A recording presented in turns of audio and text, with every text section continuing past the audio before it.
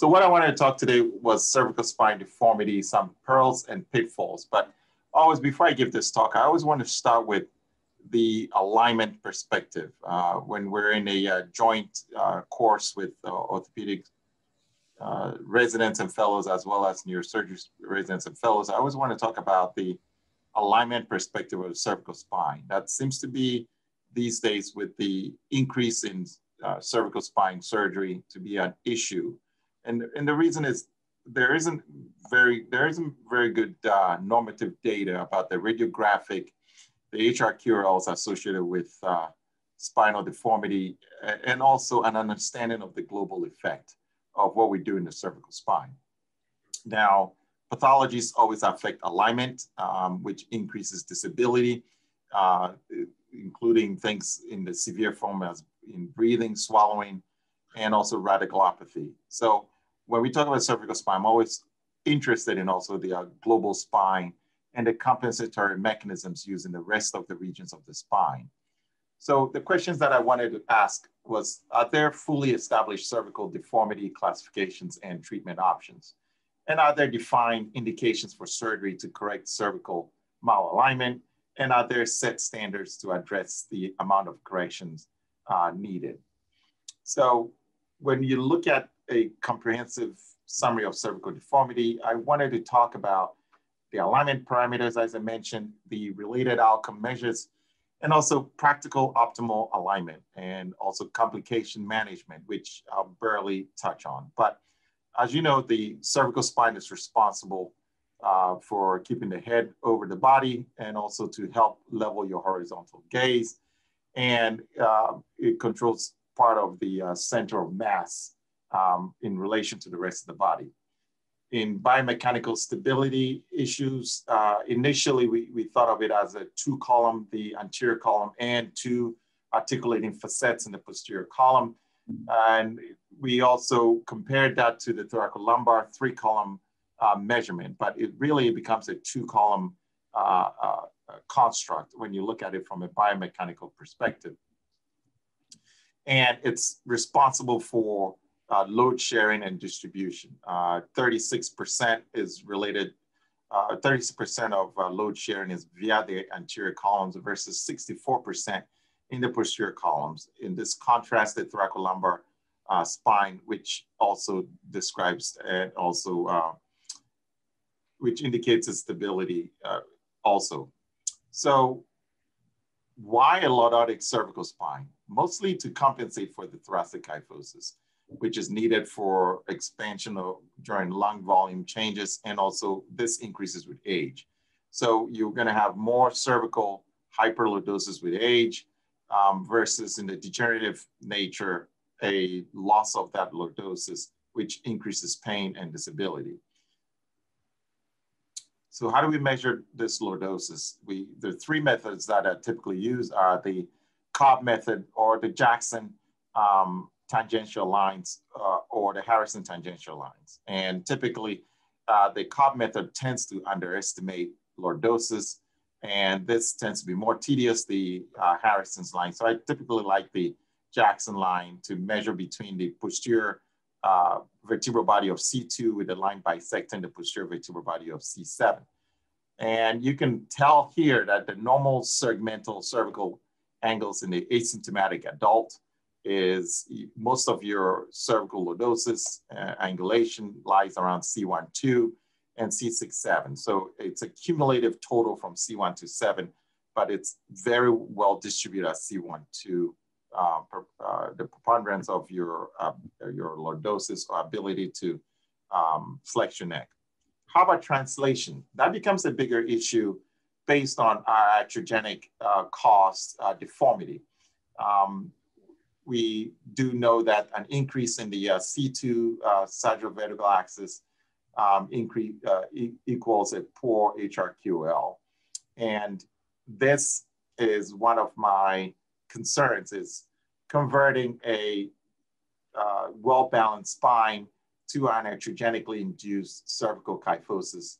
And what matters, and why does this matter, I should say? It's because it increases the energy expended to keep that head, as I mentioned, balanced over the body. So as you progressively lose your translation, you end up having to carry a higher load, or the energy expended is equivalent to carrying a higher load. And sooner or later, the patient fails to compensate. And this, the repercussions equals the added degeneration, pain, and a poor chain reaction. We're now realizing that there are some measurements that correlate or are associated with cervical lordosis, such as a patient, in order to gauge whether the patient has adequate lordosis, there is a correlation of the T1 slope with the cervical lordosis, i.e. a small T1 slope requires a lesser cervical lordosis to maintain balance. And this sort of helps in planning surgical deformity cases. Because we, as you know, postoperative cervical kyphosis increases increases your spinal deformity, and it decreases your HRQLs if you follow them long enough. Now, what about the spinal cord that's in the whole center of the system? New studies have shown that there is increased myelopathy and stretch associated with cervical kyphosis, associated with cervical deformity. And if anything, it's post-surgical kyphosis does increase their myelopathy. And there are new studies about how that can be corrected and brought to the fore. And it's, as we can tell, in patients who have a pre-existing thoracolumbar deformity, there is a high prevalence in cervical kyphosis and cervical positive sagittal malalignment. So how do we go from, or how do we avoid pitfalls, such as putting a cervical plate and then deciding to wire the patient as opposed to doing a better and stronger and stiffer construct? And really, I thought wiring was done until I recently admitted a patient about a couple of months ago or so who had wiring in their neck for one reason or the other without actual segmental instrumentation. And really, it's a throwback from old techniques that still exist. And then you have an issue where you do have piecemeal surgery with a patient is presenting with a lot of neck pain. Post-surgery, we've done myelograms, the nerves are all free. And so we then decide we want to put in these stimulators, which really which really doesn't help the patient's cause at all. It's an alignment issue. It's poor surgery and poor surgical technique. So we really need to get the patient well aligned, and it helps their HRQLs and also their quality of life. So some of the culprits of iatrogenic failures include things such as metastatic disease, infection, and trauma.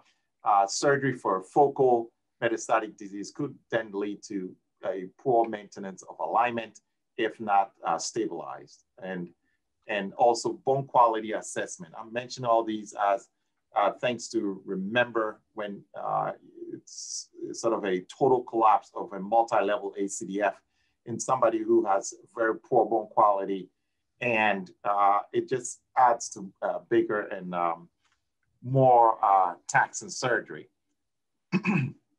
Now, this is immediately post-op. You can see the staples. But guess what? If the patient's initial bone quality is not addressed, it then leads to more pseudoarthrosis, loss of alignment. And if we have to then correct this, even after augmentation of their bone quality, it leads to a bigger and more more taxing surgery.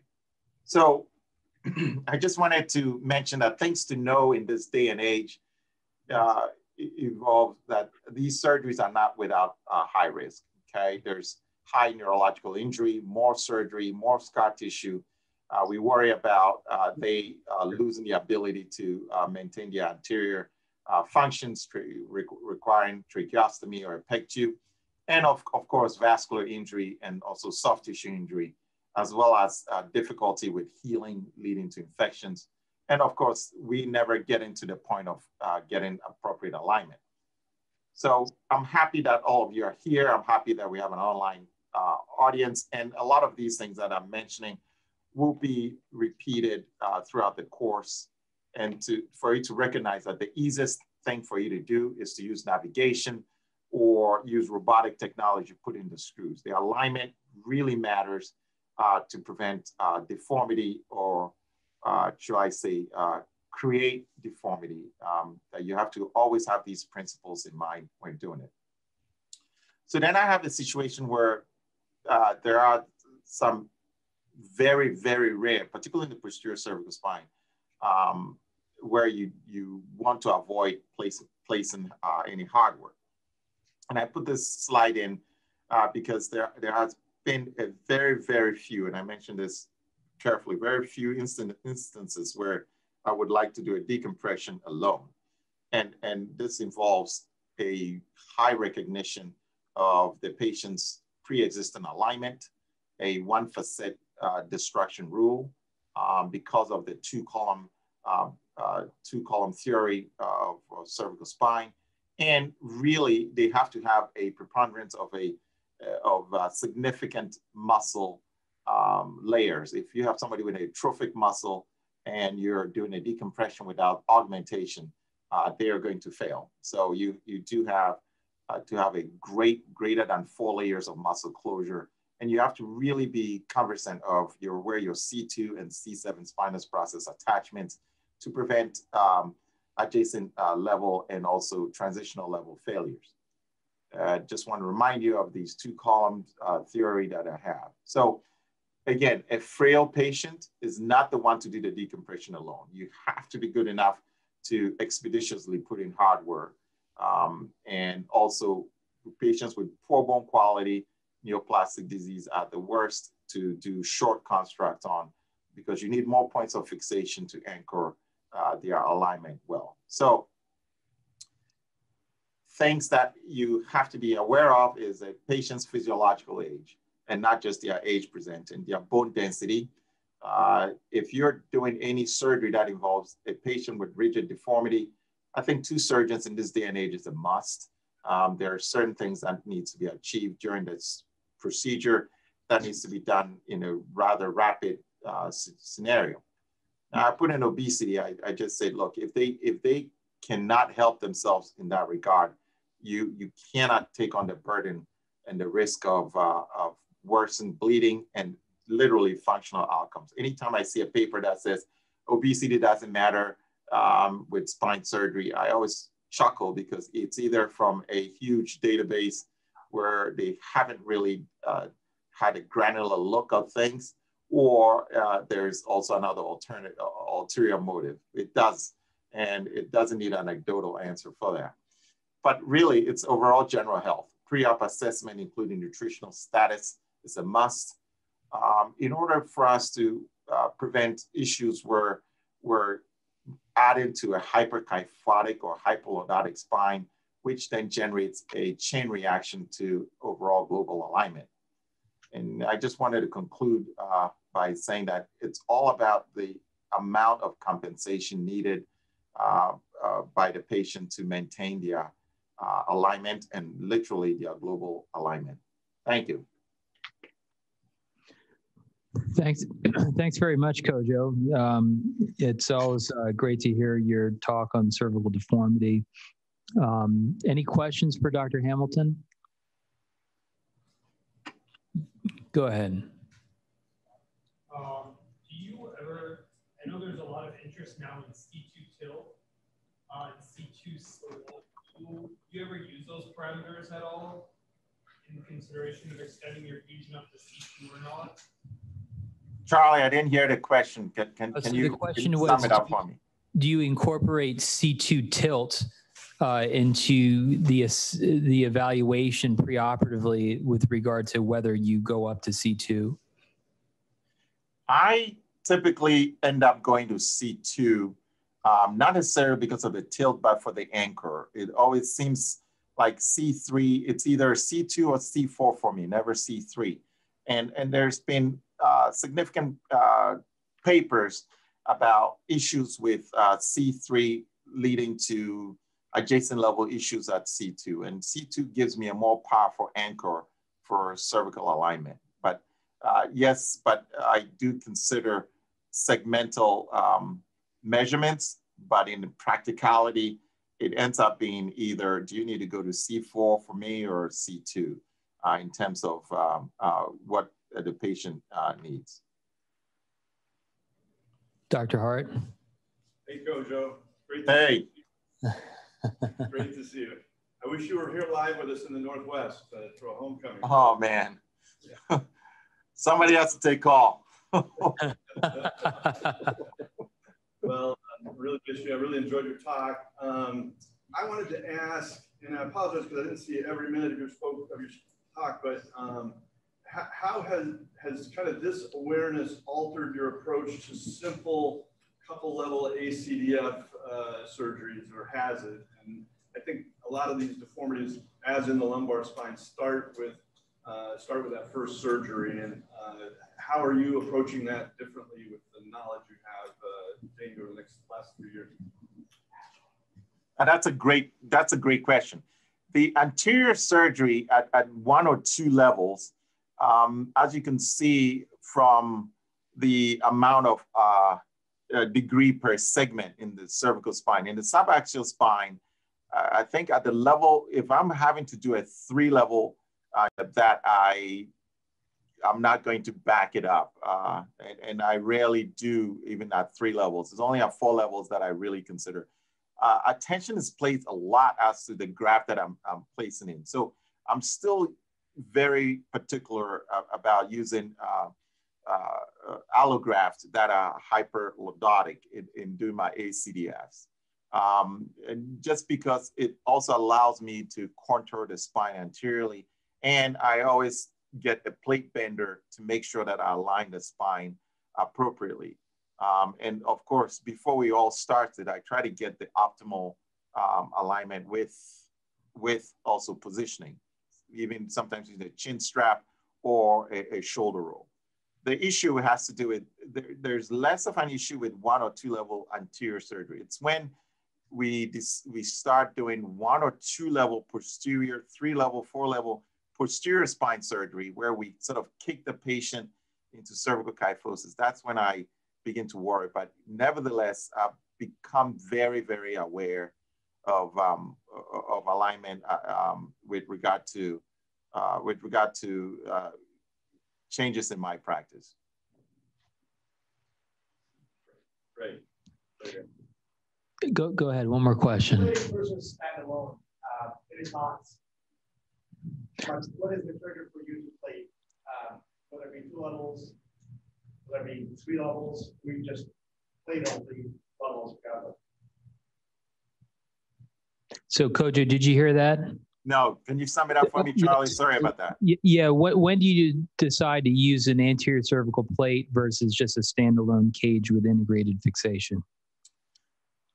That's a good question. I don't have an exact science for this, but anytime I have to do more than 1 level anterior cervical